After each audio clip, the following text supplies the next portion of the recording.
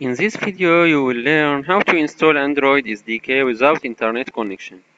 After all, install Android SDK Manager from Android site. After that, follow this link. You will see XML file that contain all information about the SDK. We will choose 2.2 platform to our training. 2, 2.1, 2.2. This is the description of the SDK. This is the URL and this is SDK URL. We will copy this,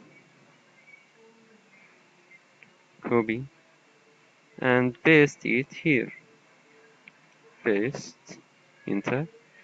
I'm downloaded it, so I will not download it now. Go to the file, extract it, and then copy it. I will go to the directory of my Android SDK manager. This is, and go to the platform folder and then paste the files.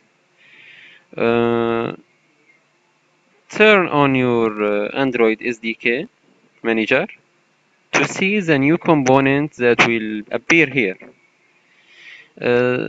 I'm waiting for the copying. It's depending of my computer speed. Now refresh. Oh, good. SDK platform Android 2.2 is appear now. Now enjoy developing Android games and applications.